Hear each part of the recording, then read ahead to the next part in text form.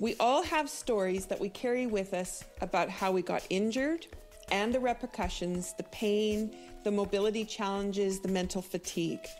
We often refer to ourselves as having a good leg or a bad leg or having a bad back. And we can take the diagnosis that's been given to us that may have been resolved, but we continue to hold on to being an asthmatic, having arthritis, or suffering from digestive issues. I'm anticipating that just hearing these words can feel heavy and may resonate. My guest today, Dr. Michaela Jones, we have had several discussions around working with clients and students who've built their stories into their lives and how they cannot escape them. As much as they attend sessions and participate in programs to get better, their intentions are thwarted by the stories that continue to grip them. Please be assured that we are not going to be talking about belittling any experience or hardships that someone may have endured or suffered. Rather, we're looking at how can we change the narrative for a different outcome than we are currently experiencing, and of course, what we want to work towards. We want to shed a light on what it means to go beyond our experiences and to idealize the outcome we truly hold in our hearts.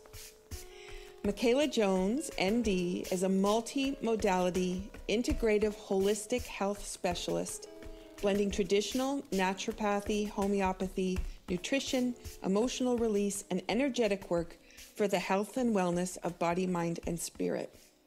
She is a doctor of naturopathy and a board-certified holistic health practitioner with over 25 years of experience in natural health and nutrition.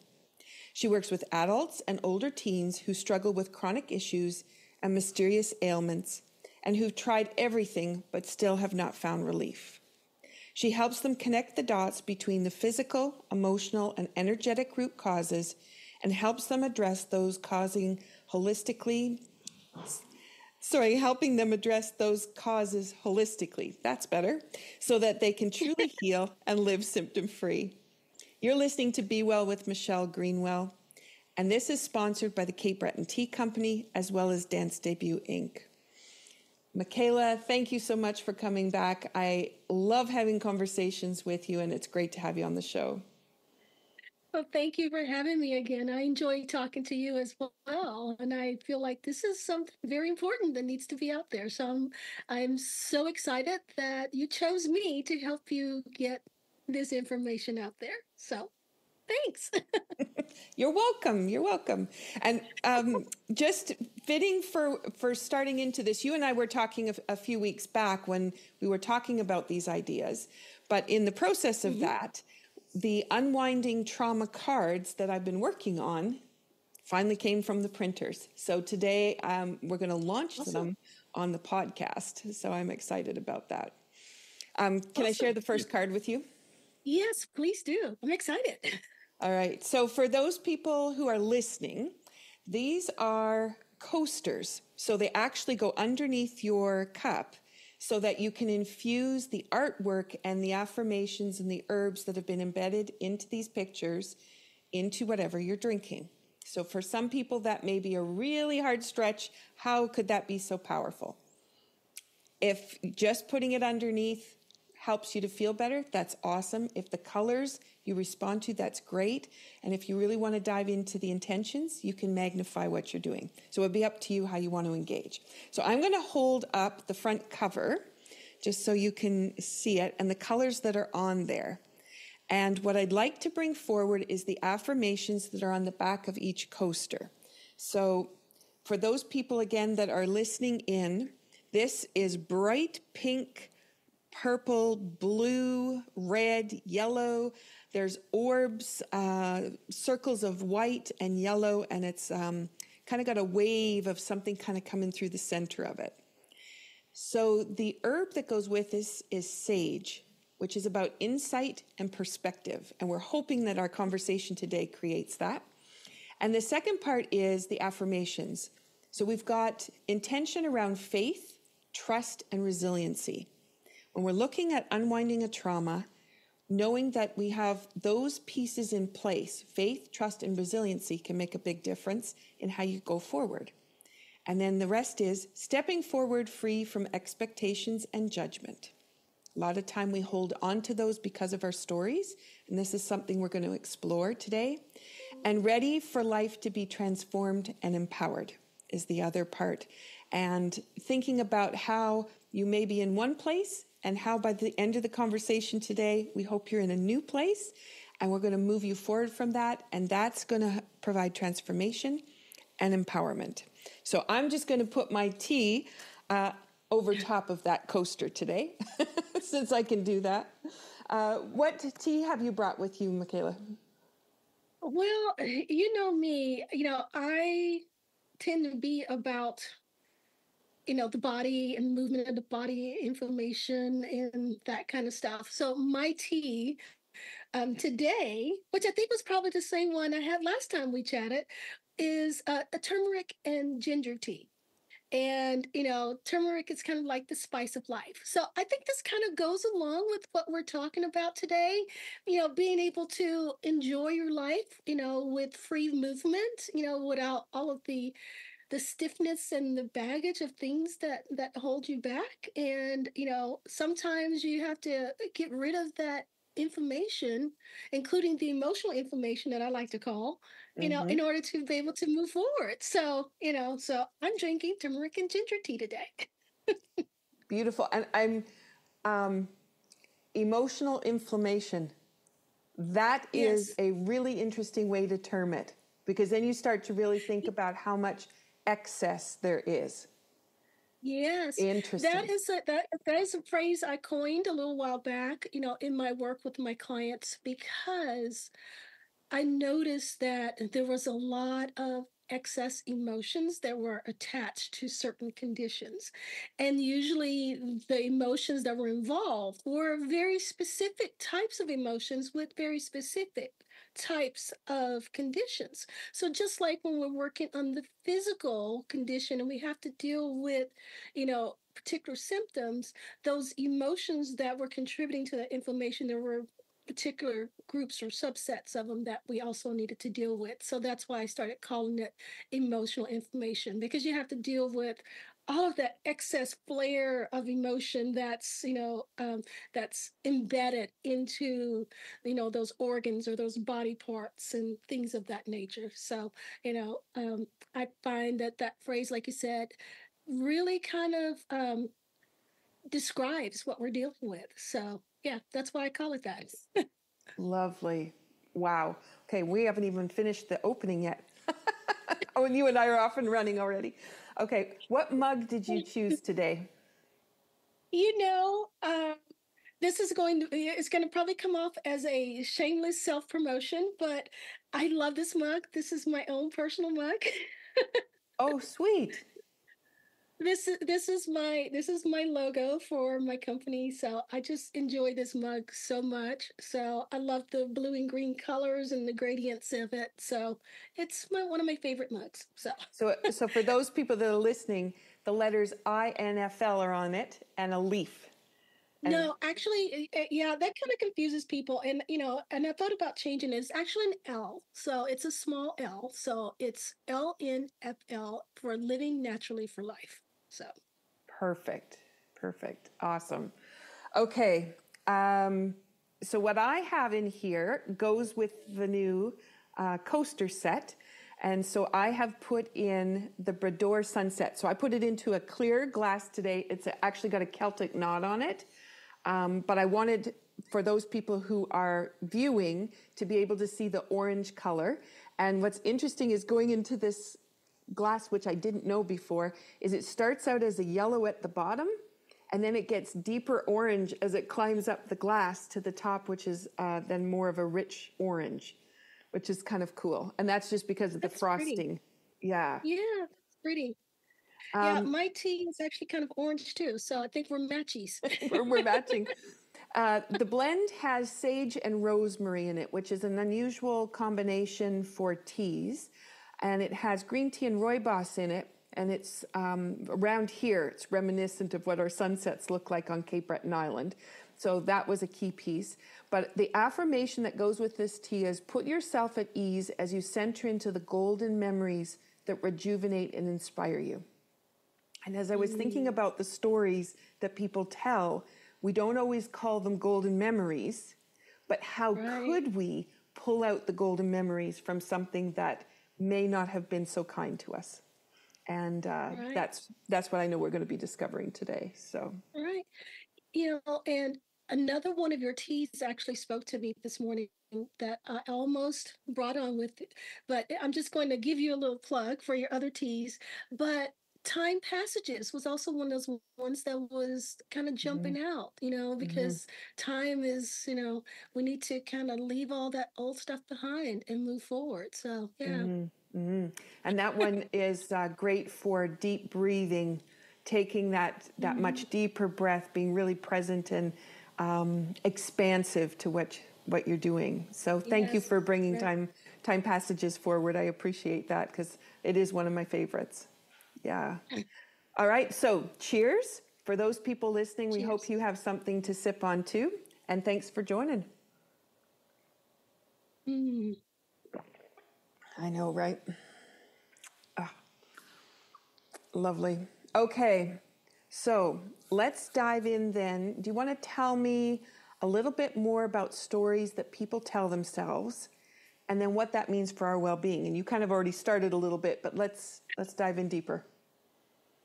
Okay. Well, I was thinking about this, and uh, some of the most common stories that we tell ourselves is about being unworthy or worthless, or that's my lot in life. Okay. I'm bringing this one forward because I see this one a lot with my clients. And what happens is, particularly if we tell ourselves that story, it becomes part of our programming.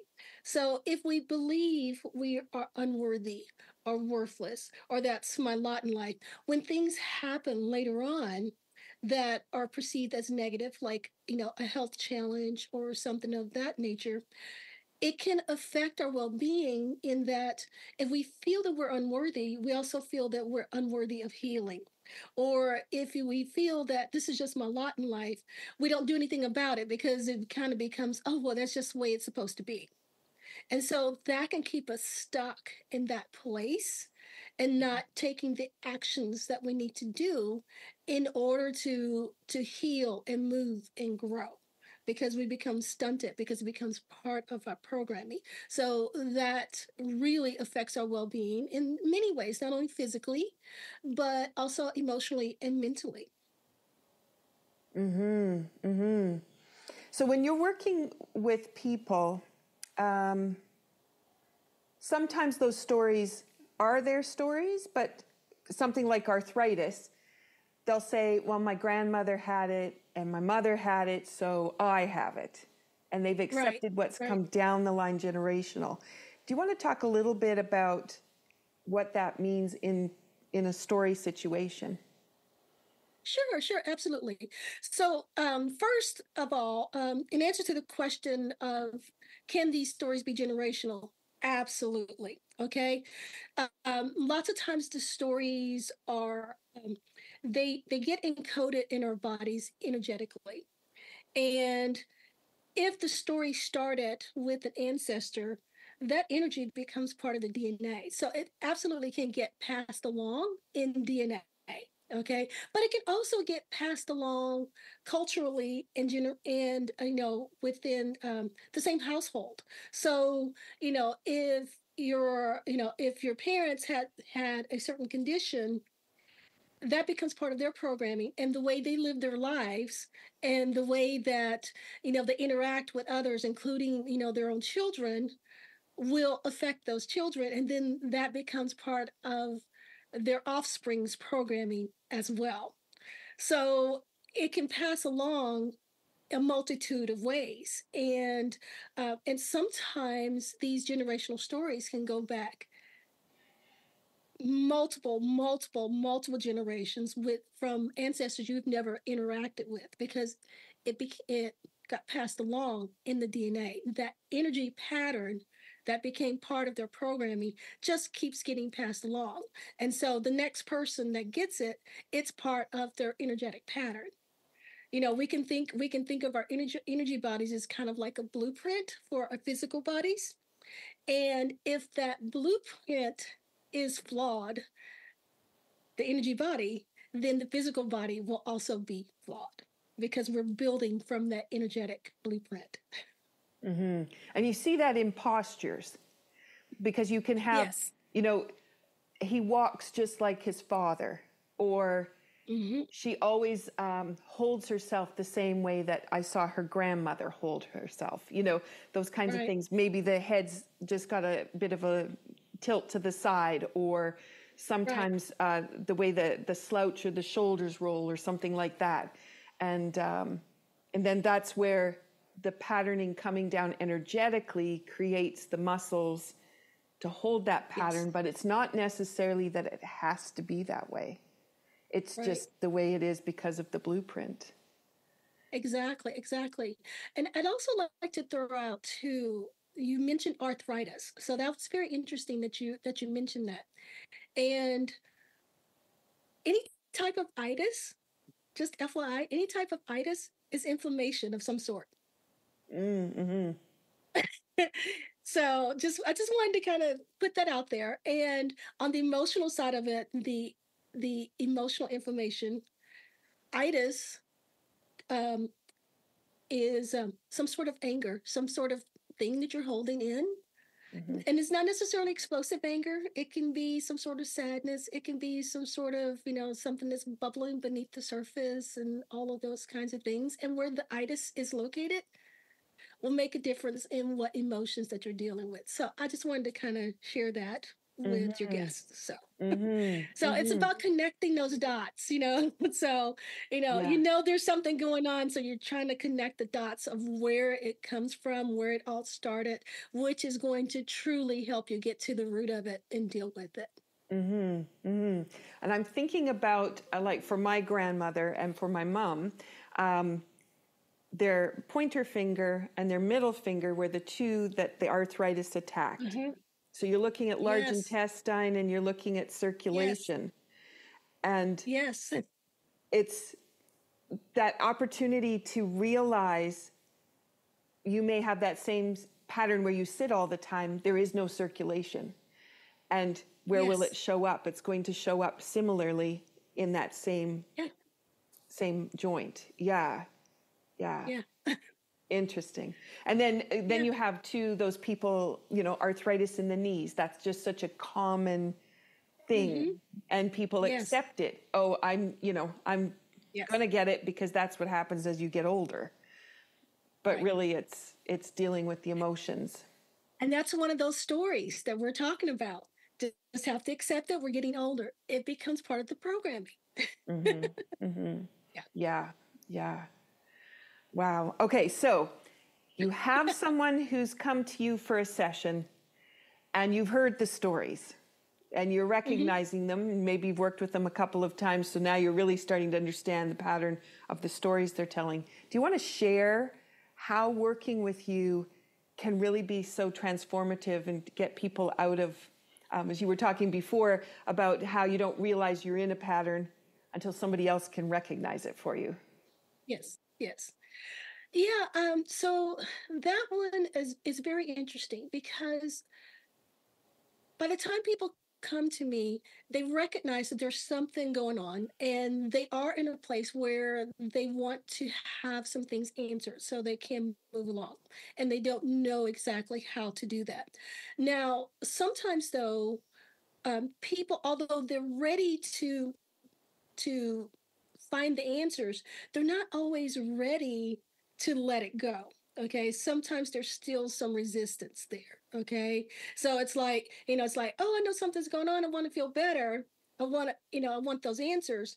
But then they're not always ready to do the work to make the changes that are needed. So sometimes we have to get beyond the resistance. And part of that resistance I've found has more to do with safety, because our brains wants to keep us safe, want to keep us in the safe zone. And when there's unknown, there's resistance because no, I got to keep you safe, got to keep you safe. So I have found that with working with clients, the most beneficial to get the process going is to establish an environment of safety, to help them to start understanding that it is safe to change. It is safe to make the changes that you need to move forward. This is not going to hurt you. So it's about getting out of the safety zone. And sometimes it takes a little bit for them to feel comfortable and safe enough to actually let the entire story out. Now, one of the things that I've found is that I have a gift of seeing beyond the story.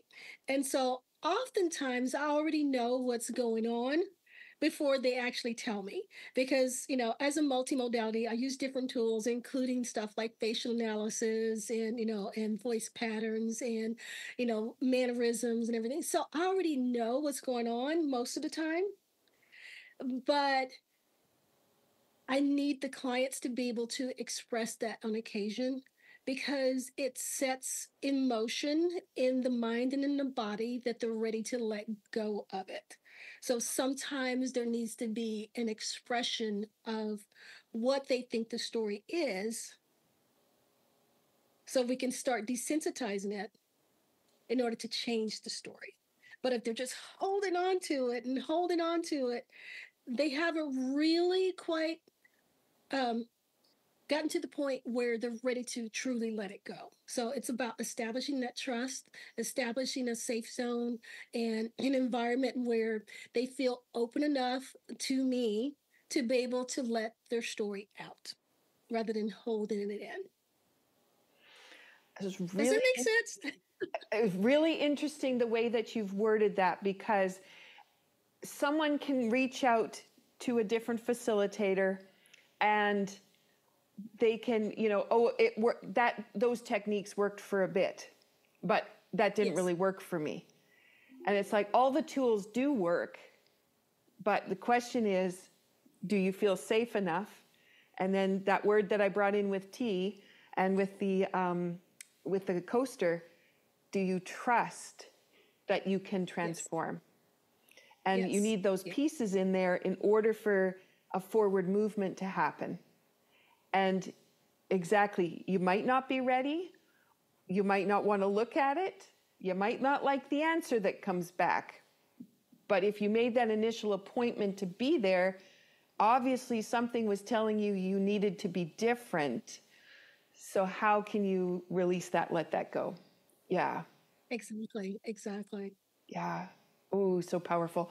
So I wanted to put in the piece here with the work that I do in changing energetically what's around something that's happening. And one of the tools I learned from a naturopath and chiropractor, Dr. Sheldon Deal, works out of Arizona, is the injury recall technique.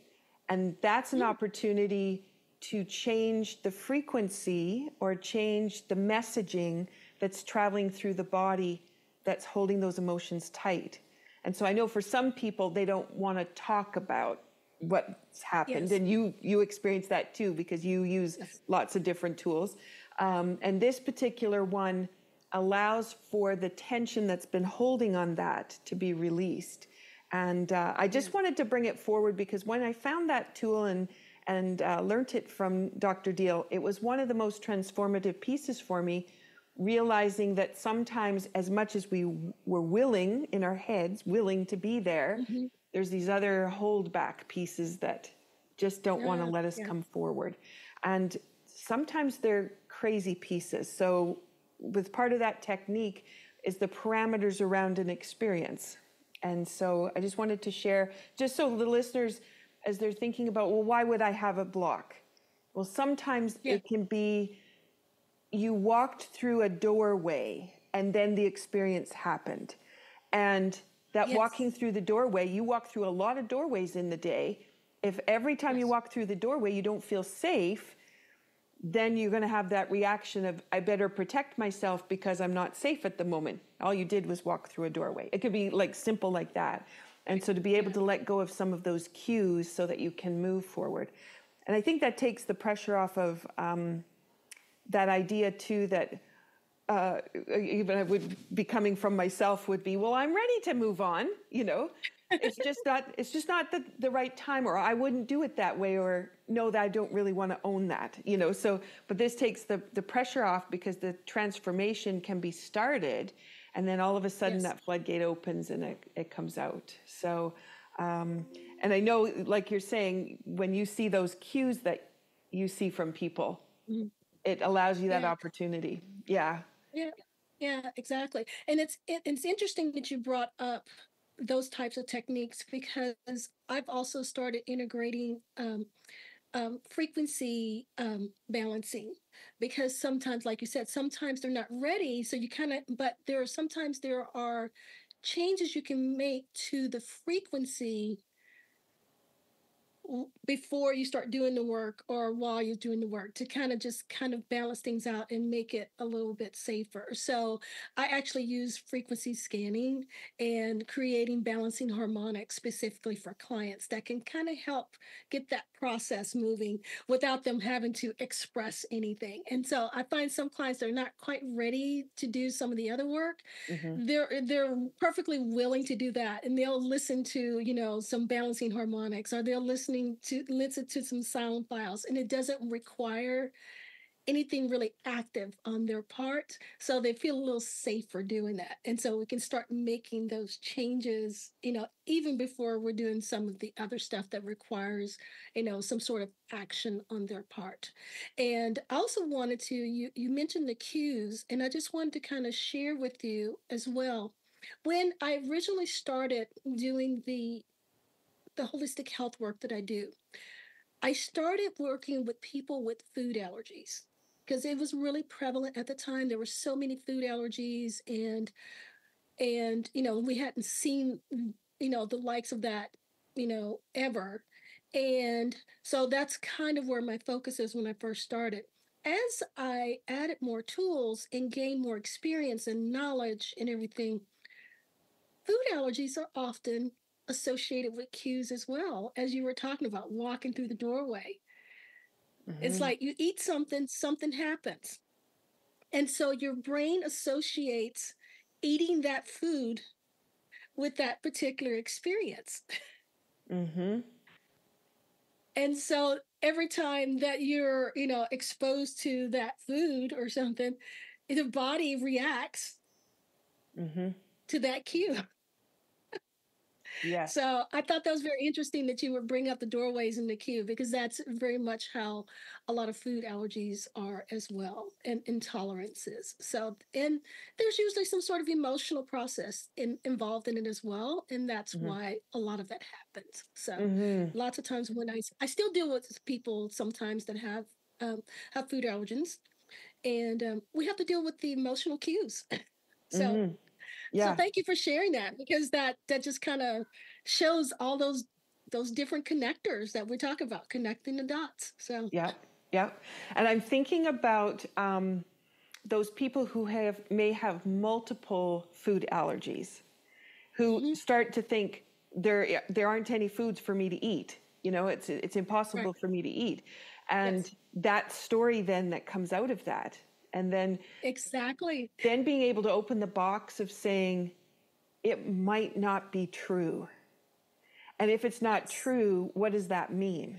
And again, I'm not trying Yes. to belittle for anybody that's listening that is suffering from some of Right. these pieces, because it's very, very real and it's very It is life-threatening. real.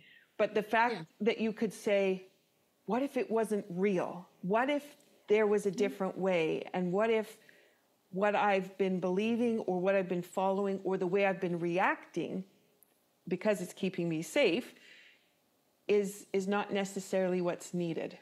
And then how would it be Right. to let it go? Yeah. Right. Right. Yeah. And yeah, and also, you know, like you said, not belittling any of that, but sometimes, and I've helped people reverse their food allergies before. Sometimes, if you get in there and you do the work and you get down to the root of it and you start making those changes, many times those intolerances will go away.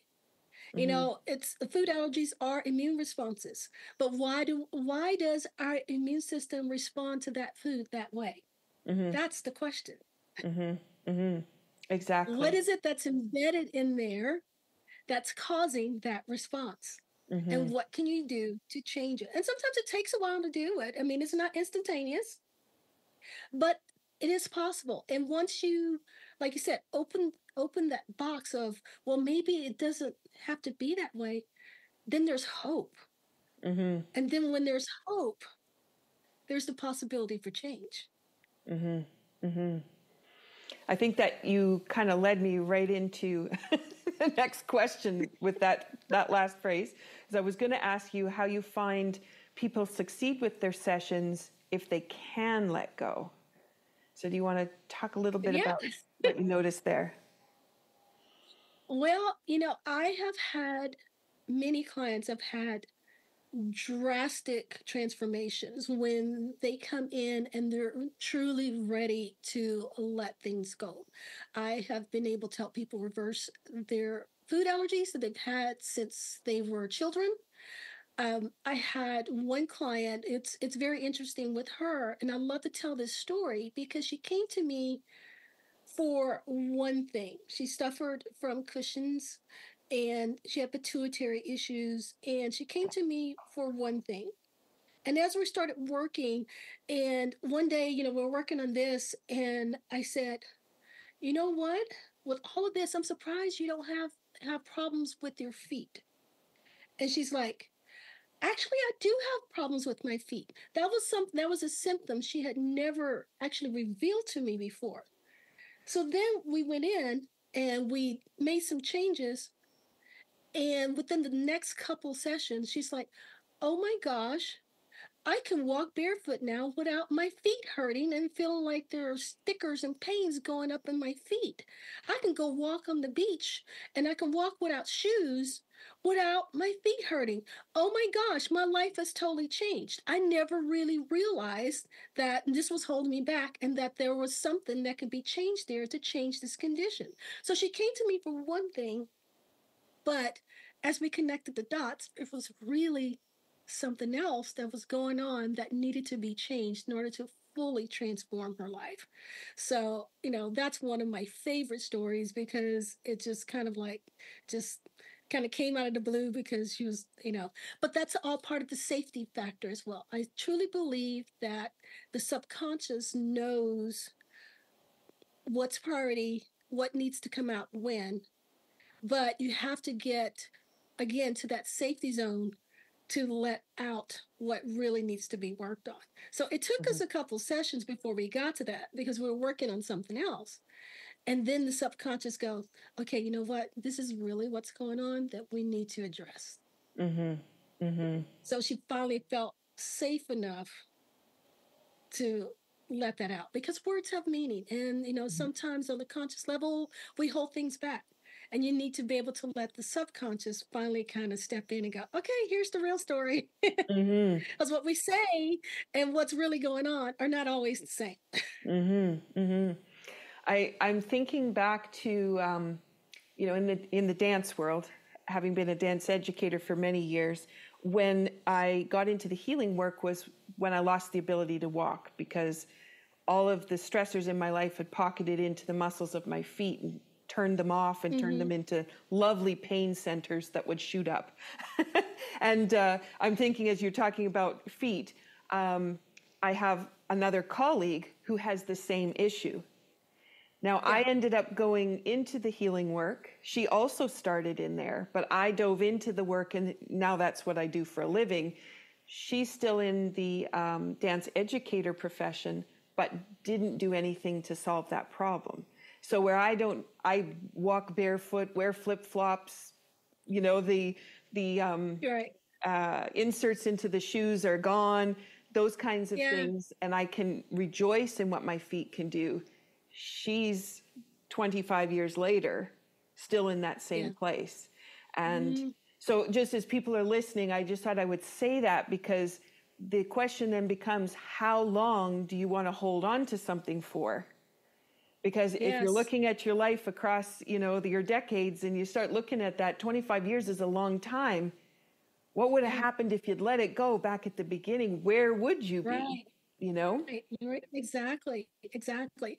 And yeah, in the case of this client, she was still holding on to a lot of stuff from a failed marriage from before. And then once she was able to finally start letting that go, because she had lost her personal power and everything, she was stuck. And so once she started letting that go, she was able to fully live her life again.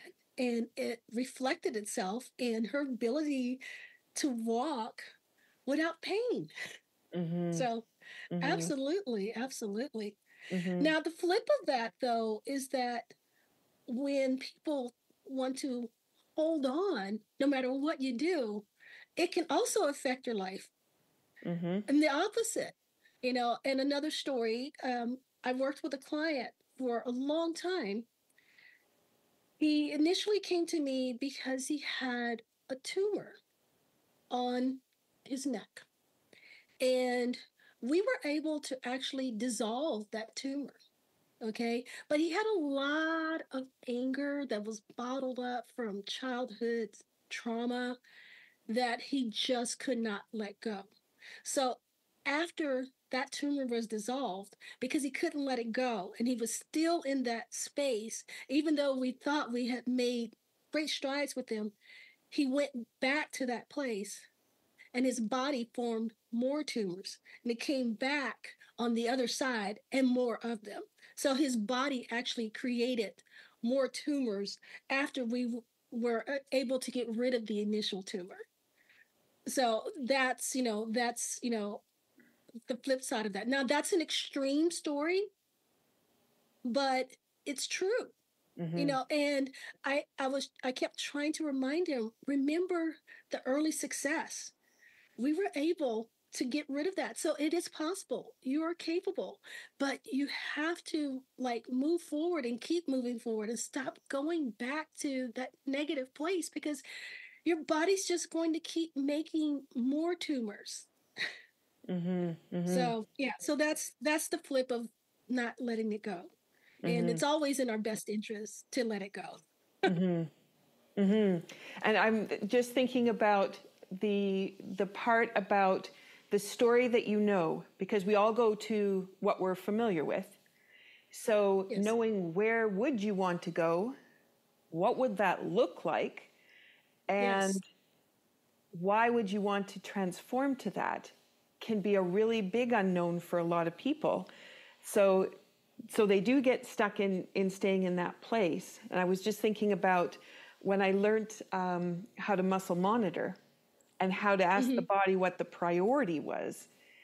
And then discovering the priority sometimes was nowhere near what I thought the priority was. Like you said about the person came in for one thing and then ended up at the feet.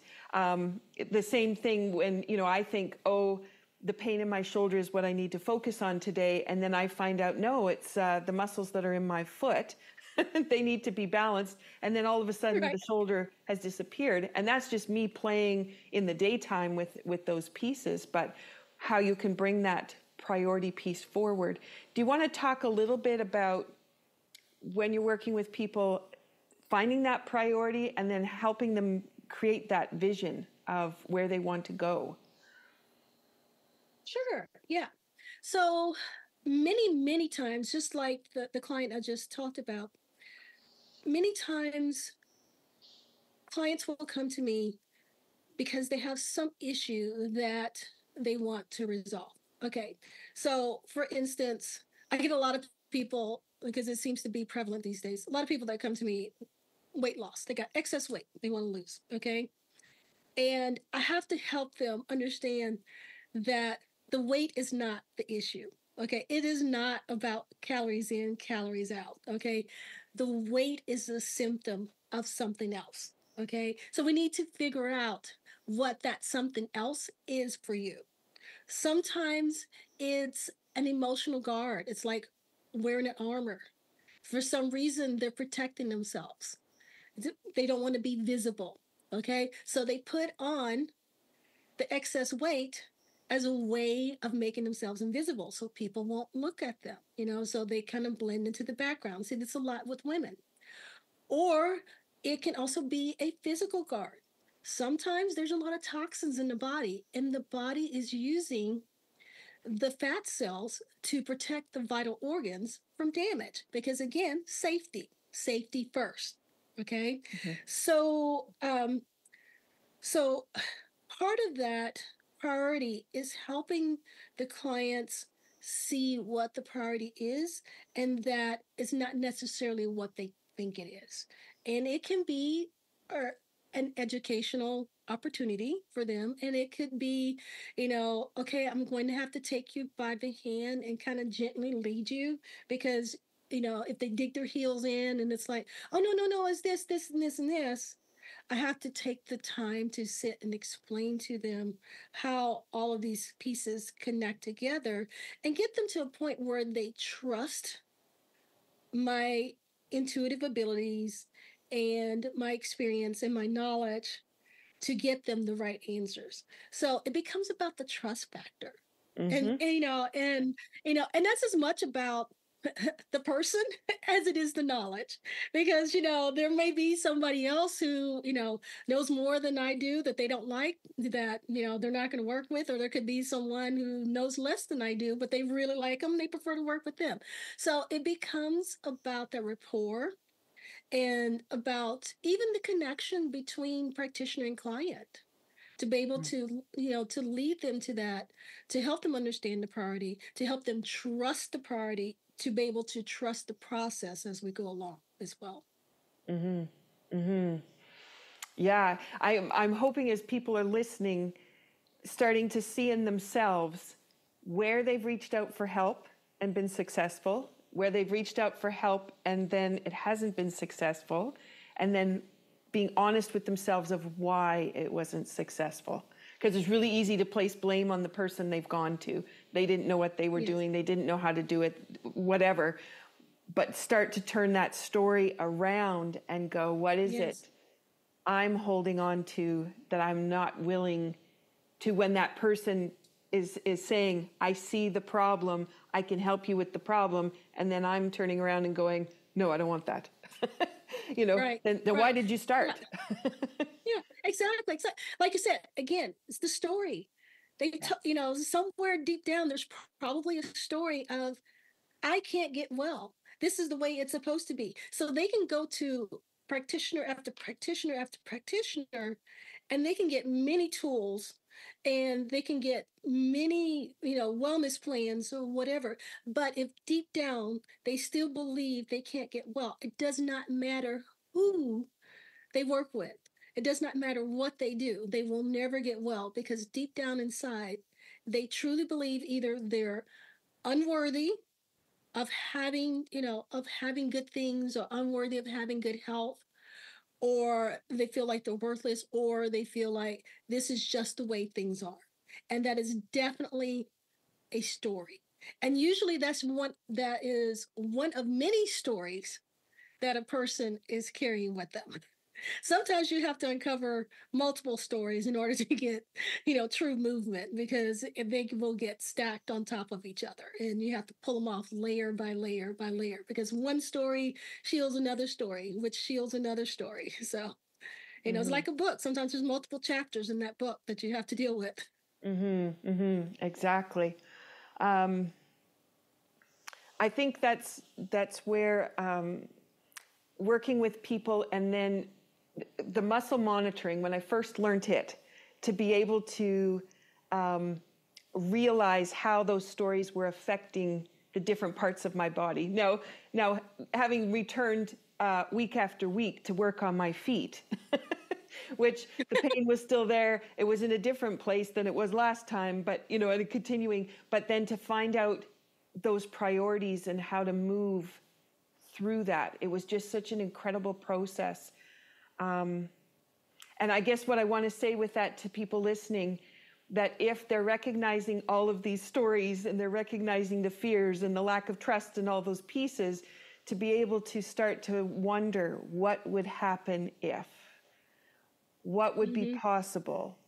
And if someone can identify the priorities, how can that lead me forward rather than me addressing what I think the priority is, because it's safer for me to say, it's only to work on my shoulder. It's not to work on my feet, as an example.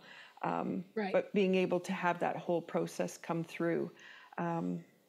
Yeah, it's a complicated but simple process, which is really interesting to say it that way. Yeah. Yeah.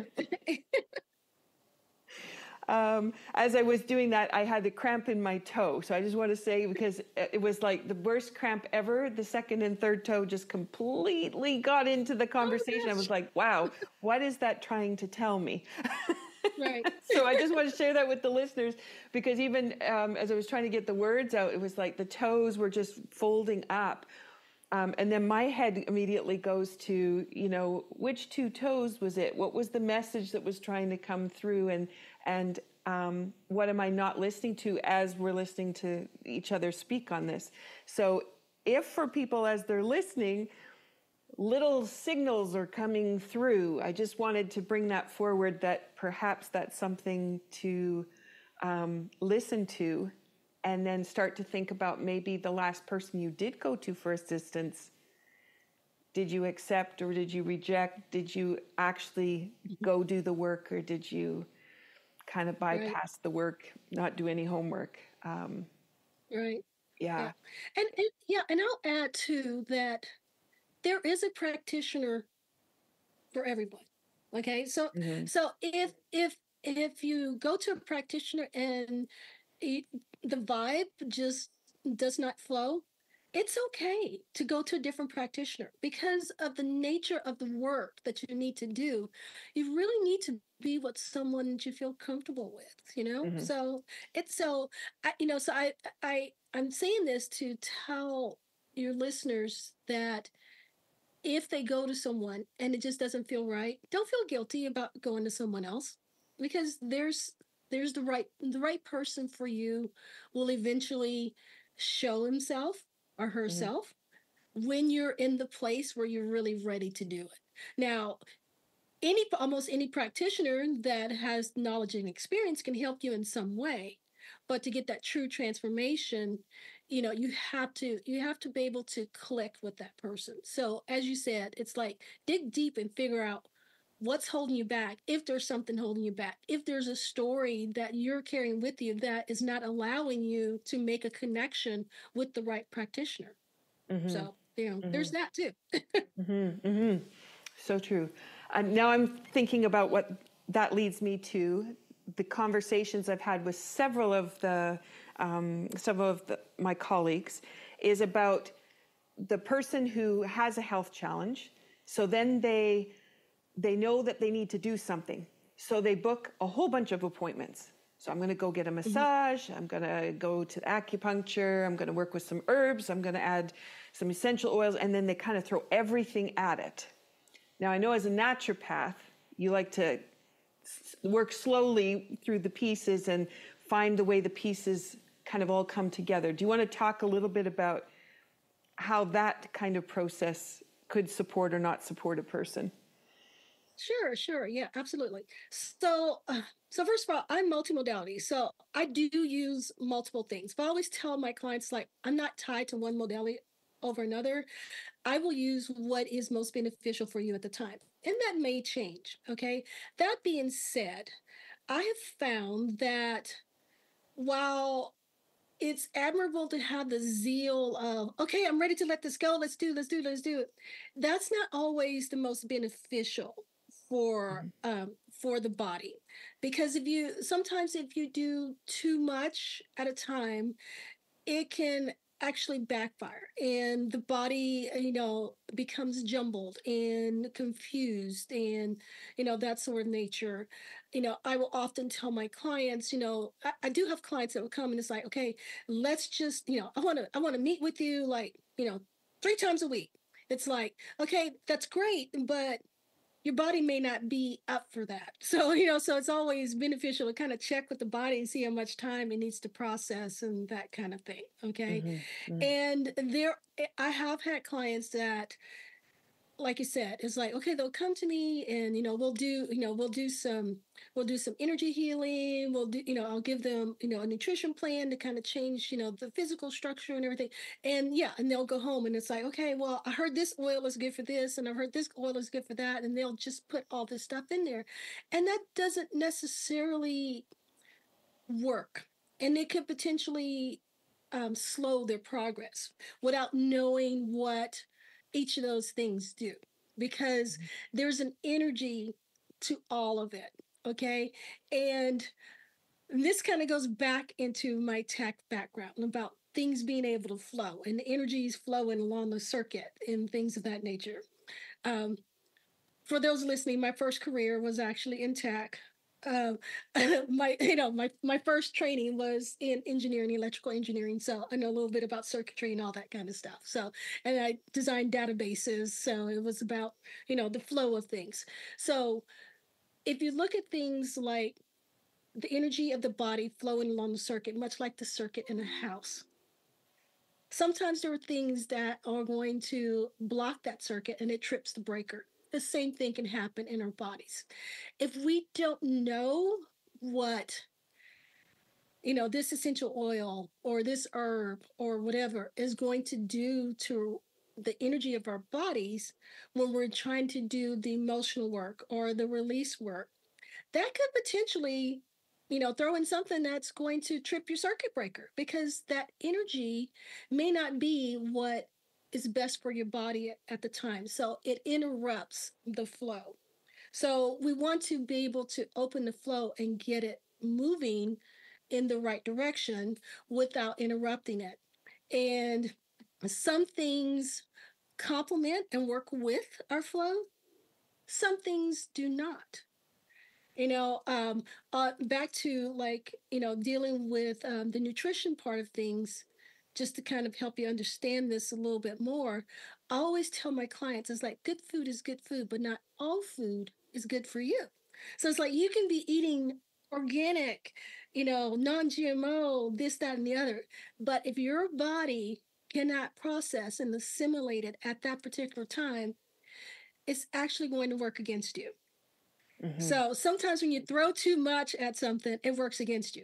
Now, there are things that are very complementary, because I will sometimes use, you know, a couple of modalities at a time with the person because they're complementary and one can further the other. But that is where you need someone who is knowledgeable in what they're doing and you can trust them to do what is in your best interest. And then you follow their guidance rather than, I'm just going to go out and just do everything. I've often had clients too that will also go see other practitioners. And, so it's like, so there's like um, competing guidance, if you will. And that can also be a problem as well. So it's like, pick one and stay with them. Yeah. Is there a reason why you're going to multiples? Do you not like what one's doing? If you don't like what that one is doing, then by all means go to another, but don't do both. Yeah. Yeah. I like the idea of, well, having somebody who can oversee. So if you want to go do the massage and you want to go to the chiropractor and you want to put all those elements in, but knowing that somebody can oversee that and say, now's a good time to engage with this. Now's a good time to engage with that. And if you're going to go do that, here's what I recommend before you come back to see me next time. And then just being able to build that picture, because a lot of people they're trying to to be self-empowered, but self-empowered with no knowledge or minimal knowledge, or the avoidance piece of you have your story. And so you're making the choices based on your story because it helps keep you in that center of the story. It's important to have that person who can oversee. Yeah. Yes, absolutely. And that's one of the reasons why I will usually do wellness plans for my clients when we first start, which kind of takes into account everything that's going on, all of the findings, and make recommendations on what they can do, whether it's nutritionally, energetically, emotionally, physically, or whatever. And usually I find that when they have a plan, I find sometimes it's easier for them because they see that there is a plan. There's a concrete plan. They have it there in writing. Okay, this is what we're going to do. I find that sometimes that helps. Mm, mm. And And that I'm always I'm always game for a good chiropractor too, by the way. So I think everyone should get chiropractic adjustments because it kind of keeps the spine and keeps the keeps those nerves and the signals going to the right place. So Yep. Yep. That's my love of Tai Chi and the spiraling and being able to just mm, inspire all of those pieces to just be massaged and hmm brought into balance or harmony, I guess is the best way to say yes. that. Yeah. Yeah. My mind was thinking about the next question I wanted to ask you, which you had just so beautifully segued to it, which is so now we've got somebody who's in the process of changing their story. How do they have a new narrative so that they actually can let go of the old story and that they can actually believe and stand in the new story? Do you want to talk a little bit about that? Sure, sure. Okay, so sometimes when we start making the changes, because we're human, we want to see immediate change. Okay, so it's not always immediate. Sometimes it's the little subtle differences. Again, it's kind of like losing weight. It's like you lose a pound and you don't notice it right away. You lose another pound, another week, you don't notice it right away. But 6 weeks later, it makes a difference. You see the change. You see a noticeable change. So sometimes it's not the dramatic changes, it's the subtle changes along the way. And it might take a little bit to notice it. But sometimes there are some pretty, dramatic changes right away. Particularly when dealing with some of the limiting belief work that I do. Sometimes some clients will experience like almost immediate, they can feel something's changed because they feel lighter. They feel like there's a weight lifted. They don't know what life is going to be yet, but they feel lighter. Okay, and even in that lightness, it allows them to approach life differently and actually change the trajectory of where they're going. And so just being able to do that and having a little bit more confidence and just feeling like life isn't weighing you down so much, it changes how you interact with the world and how you interact with others, even how you interact with yourself. And Mm-hmm. so that in itself can start to change the story. And then each little piece that gets rewritten, the story keeps changing and changing and changing. And sometimes it takes a little bit of visualization. So, one of the other tools sometimes I will use for clients is having them write down what it is that they really want. Where do they see their lives going? What do they want out of life? Now, even that story might change as they move along, but Mm-hmm. it's like right now, what is it that you would really like to see? What is it that you would really like to do? What is it that you would really, you know, see for your life? In a perfect world, where do you see yourself? And so if they can write that down and they can start actually visualizing is what it is they really want, it kind of seeps into the subconscious and they start making those changes because they can visualize that hope. Mm-hmm. And sometimes without that visualization, it's harder to make that change because it's like, well, I don't know what I really want. And so even though they're doing all this work and they're trying to make these changes, if they don't know really what they want, they kind of run around in circles. And so Mm-hmm. it's like, so we have to, so sometimes we keep releasing the same stuff because they haven't visualized they haven't put it into the GPS and actually started, Exactly. they're still driving around the block. Okay. It's like, okay, well, I know I need to go over there, but I don't know how to get there. So they keep driving around the block. So they haven't put it in the GPS to actually, make the trip there. So, Yeah. so I sometimes I'll use visualization techniques. I sometimes I will also use tapping techniques. I find that works a lot for people who tend to be super stressed because it helps them to desensitize the negative stories to allow a more positive story to come into play. Mm-hmm. And so sometimes it's about using other tools leading into something else. I always say, I meet you where you are to help you get to where you want to be. And sometimes we have to start slow, start desensitizing, then we start changing. Then when you start changing, you can start rewriting the story. So sometimes we have to go in and erase the old story so you can have a clean slate so you can start writing a new story. Mm-hmm. Mm-hmm. Perfect. And one of the things when I did my first sessions with Touch for Health with my mentor, and he passed me my first piece of paper after the first session with him, and he said, "Now go put this in a binder and start collecting these pieces."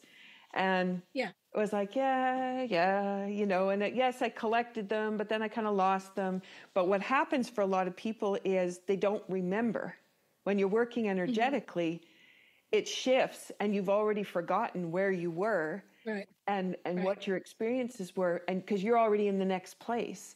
And so Right. one of those pieces, to think about, and maybe it's you have a notebook that you write in how you felt before a session or how you felt after a session, and then to be able to kind of keep track of that and go back 6 months later, not every day, but Yeah. just go back later and go, oh, I was thinking that way. Yes. Oh, look at Yes. how much that story was prevalent for me. I can't even remember that story anymore. And where is it Right. taking you? Yeah. Yeah. Right. Right. Yeah. Now, I'll give you a story real quick of someone who saw immediate change, and it was subtle but memorable for them.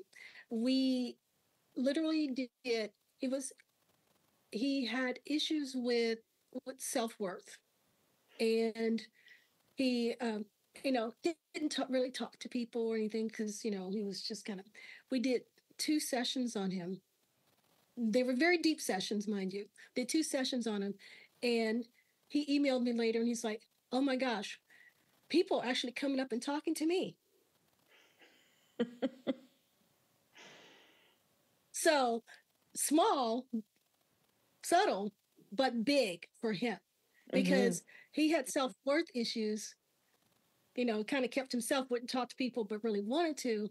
We were able to get rid of some of that negative vibration, that negative energy that had become part of his program that, also vibrated out from him because we all have our own vibrations, you know, Mm-hmm. and, our story actually becomes part of that vibration. And that's what other people respond to. And it affects how we interact with people. So we were able to change some of that negative vibration in him, and it started to draw people to him, and people will actually come up and talk to him, and that was so significant for him that he was like, oh my gosh, I cannot believe this. So yeah. Yeah. That's another one of my favorite stories. Yeah. And I don't think people really realize, that like you said, you can read the face, we can read the color, what the eyes are doing, the Hmm. expressions, everything is telling the story. And other people, whether they realize it or not, subconsciously, they're picking up those Yes. cues as well because we recognize Hmm. them. Yeah. Yeah. Yeah. How powerful. Wow. Michaela, we have talked about a lot, and I'm seeing like the hour came and went, which is awesome. And I'm hoping that those people that have been listening in and have stayed with us, that they're really, really starting to look at what they're doing, the choices they're making. Maybe the people that they've even kept in their lives who have stories that are not Yeah. changing. And you keep those people in because you hope you can support them, but sometimes that can be really draining to have that repetitive story never change. And Hmm. hopefully the listeners now can think about how things can be different and how they can be actively pursuing the different. So Yes. um, Yes. so as I like to set up every podcast so that as people listen, they're actually coming through a vibrational shift for themselves. And we set that up with the tea. We set it up with the cards that I pull and the affirmations at the beginning. And of course, the story that you have so graciously shared and brought insight into. How can we get people moving forward now? Do you have a favorite kind of movement piece that you could suggest here for people as they leave the podcast? I do. So this one is a very simple vagus nerve reset. Okay. Vagus nerve, a lot of people are starting to learn a little bit more about it, and it's it's a very important piece in not only our physical body, but our emotional body as well. And so this reset can help move us from that dorsal or sympathetic um, s- um, stage to the ventral. Okay.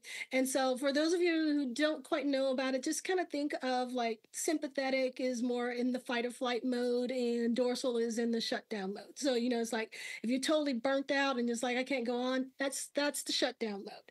If you're like in that fight or flight, super stressed, just kind of anxious, that's going to be the sympathetic. Okay. We want to get to that ventral state. That ventral state is where we're grounded and we see the potential in life.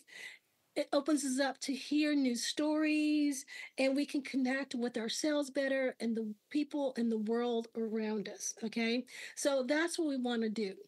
And this technique is very simple for resetting that vagus nerve. And you can use this anytime, anywhere, and just to kind of give yourself a lift. If you start feeling like you're just feeling wonky, that's one of my favorite words because you know so if you just feel like you're just feeling wonky, just try it.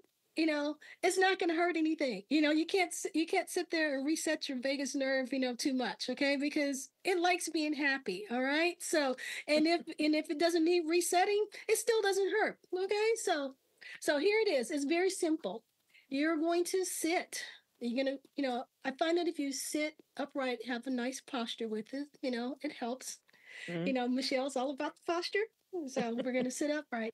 We're going to look straight ahead and you're going to keep your head straight. Okay. So we're going to keep your head straight.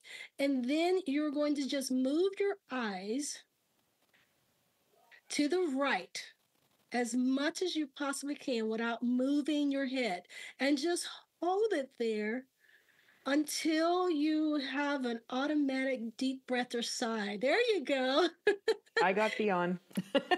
Yeah. And if you're going, well, what am I looking for? You'll know it when you get it. Okay.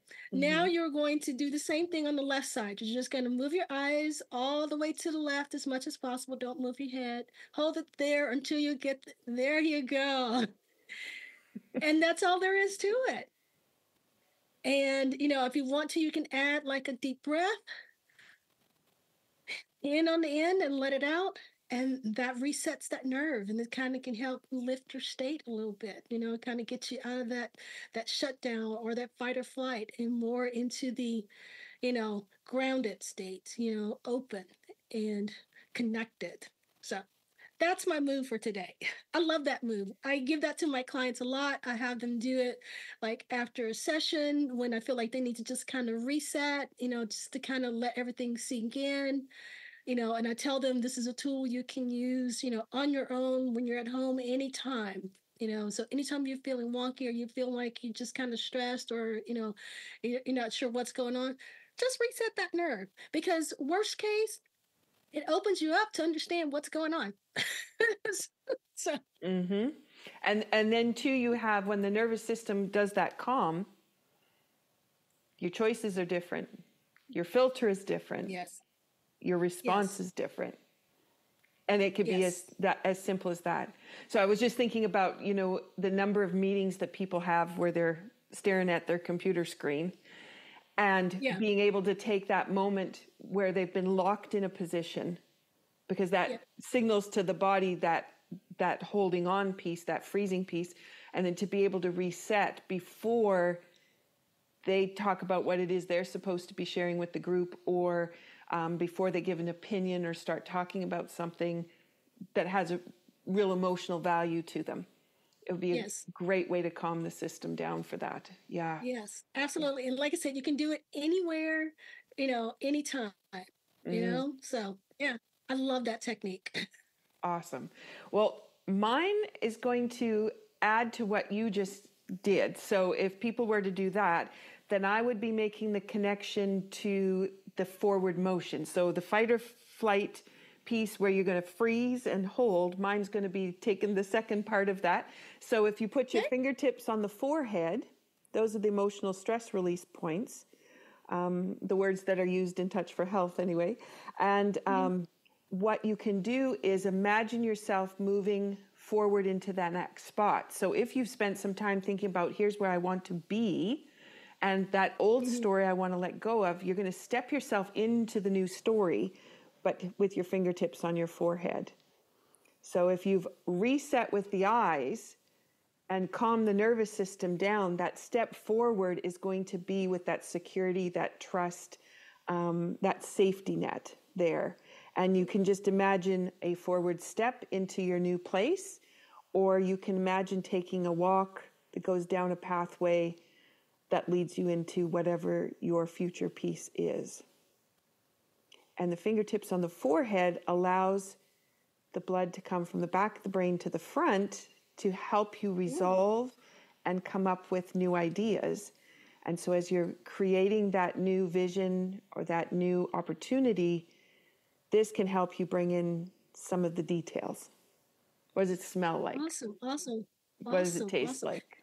Yeah. Ah, okay, I'm going to add that to my clients as well. So thank you for that. So it's amazing how we just flow and everything just kind of came out together, with all the different pieces and to be able to give people extra tools that they can use and Mm-hmm. how the tools that you presented and the tools that I presented can be used together, Mm-hmm. synergetically. So Mm-hmm. Mm-hmm. awesome. Yeah, I'm going to add that for my clients as well. So yeah, Awesome. that helps with the vision to be able to rewrite the story as we've been talking about these stories, getting Yeah. rid of the old stories, creating new stories. Yeah. Yeah. And then that one piece that came up too is how long do you want to hold on to that story for? So if you are holding on to a Mm. story and you know, or you've identified it today because of some of our conversations about different people and things that have happened, then take a look at that calendar for yourself. How long do you want to be holding on for? And when do you want to be that person that you really want to be? And so then to Yeah. be able to look at it. How can people find you, Michaela? Because if they think you're the person that might be able to help them take that forward step, how can they find you? Okay, well, they can easily reach out to me on my website at www.livingnaturallyforlife.com. And I do offer what I call discovery call, where we can sit and we can chat, and you can tell me about, what's going on, what you want to accomplish. We can see if we mesh. You can get a good feel for my personality and if I'm the practitioner for you. I know I'm not everyone's cup of tea, pun intended. So we can have these little discussions, so you can decide, if you would like to work for me and work with me, and then we can move on from there. But the discovery call is complimentary, so it doesn't cost you anything, other than your time. And yeah, so feel free to reach out to me on my website, um, and schedule a discovery call, or you can just schedule direct consultation, or while you're there you can even grab some of my free gifts as well. And I have lots of affirmations and ebooks. I even offer, if they're interested, a free bioresonance emotional scan, so we can see Oh, what the top sweet. emotions are that you're dealing with and how they're affecting your body. It's one of the first pieces of that puzzle that you'll need to know. So, and if they're interested in that, they can go to livingnaturallyforlife.com, question mark, free scan. No, actually, no, take that back. Free scan. Just livingnaturallyforlife.com/free scan. Perfect. Awesome. And we'll put that in the notes as well. So when people are looking at the description, they'll be able to find the link there and click right on it. So that'll make it nice and easy. So Oh, Michaela, thank you so much for another wonderful session. And it's always a delight to dig deeper into how we can reach out to people and support them to find the right way forward. So thank you so much for that. Well, thank you once again for having me. This was a great conversation. I always enjoy, chatting with you. There's always a wealth of information that comes out. So, I feel like, we're here to help heal the world. And these conversations that we're having, I feel like people need to hear them in order to find their next level of healing. So, thank you for having me. Perfect. All right. So this is coming to the close actually for season 3. So we're just down to the last couple episodes before we dive into what will be season 4. We have been really looking at the transformational process that happens when people reach out into their authentic selves and create the magic that's possible for them. Our season has had several publications, so if you haven't been listening, then I invite you to go back, check out some of the recordings that are there. We have usually something at the beginning of the month that has to do with the tools and techniques that I'm using. Then at the end of the month, I have my sister come on and we talk about compassionate living, how we're helping other people. And also we catch up with the Moyo family in Malawi and see what's happening for them and the resources they have available to them, how they're living their life, to be able to really reflect on how we can be more authentic and more supportive in the lives that we're living ourselves.